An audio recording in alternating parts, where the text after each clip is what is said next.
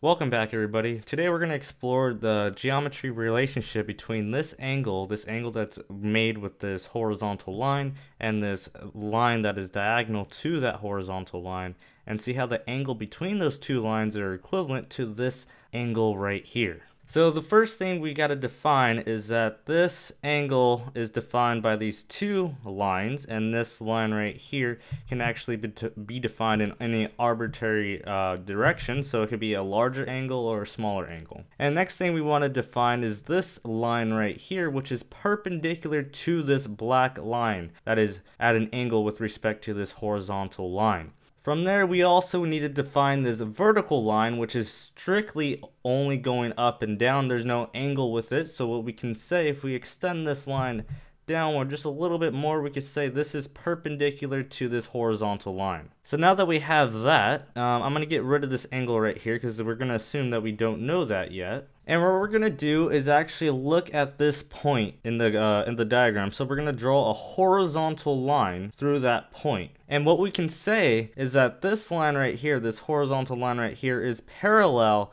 to this line right here. So since we know that those two lines are parallel, we can use this idea of transversal lines. So if you look at this line right here, this line right here, and this line right here, we can see a transversal diagram. So what I'm saying is this. By looking at those three lines that I pointed out earlier, we can use this idea of transversal lines to define the angle in various spots. So in this diagram, we could say this is theta. So this is the same black line that is drawn right here, and this line right here is this same black line right there. So now we can say that corresponding angles are congruent such that this angle right here is the same as theta, and that's just a property of transversal lines. So what that translates in this diagram is this right here. So this angle right here is equal to this angle right here.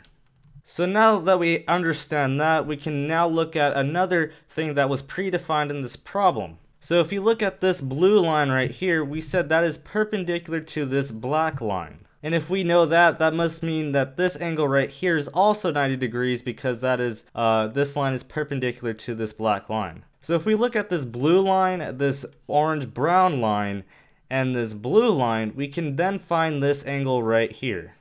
So the lines that I pointed out earlier, this is what we get if we're just isolating those lines.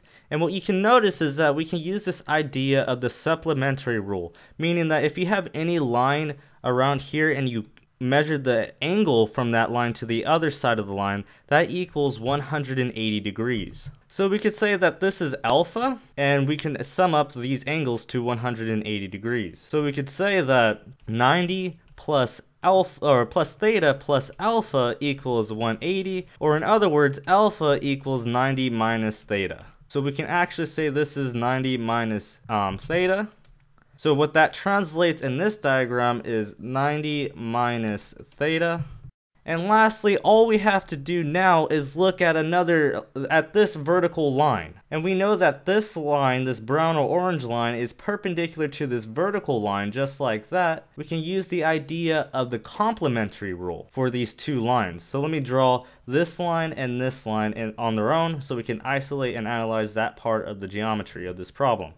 So when you isolate those three lines, this vertical line, this horizontal line, and this diagonal, so those are just this black line, this blue line, and this horizontal right here, we can define this angle right here. And that's just using the complementary rule. So I'm going to say this is going to be epsilon, for instance. So we know that this is a right angle, so these two angles, epsilon and 90 minus theta, must equal 90. So if we just apply some simple algebra, so we could say that 90 minus theta plus epsilon must equal 90. So therefore what we get is that theta equals epsilon. So we could say this right here equals theta, and what that translates in this diagram is that this angle right here is theta, and that's what we're trying to look for. So as a result, what we can say is that if you have some angle with respect to some horizontal axis, theta, and you have this line perpendicular to this so-called line right here, we can take the vertical line of that same point and say that this angle right here is also theta. So this is the fundamental result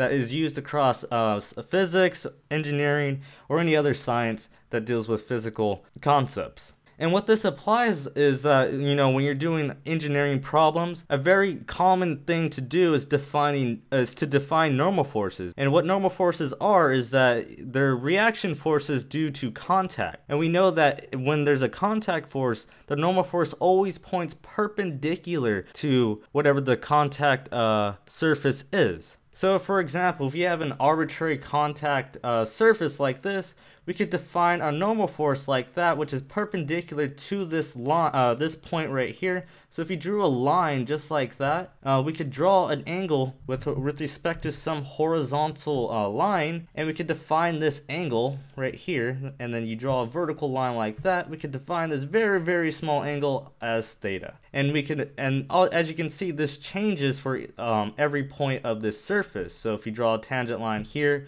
the normal force goes in that direction, and then we can apply the vertical point right there. So then this angle would be theta, and so forth. And if you define that as theta, so you can see how this changes over time changes as you change position of a given surface. The normal force changes, and you can define that angle with respect to the vertical axis by this angle theta, which is dependent on the horizontal axis that is arbitrarily defined. So this concept right here is so fundamental. I would recommend you just understanding it and maybe memorizing it. It's not necessary because the derivation is quite simple. But understanding this relationship is crucial when it comes to engineering, and it is used for derivations as well as just simple force analysis. So that's it for this video. Hopefully this helped you understand why this relationship is true, and I'll see you in the next one.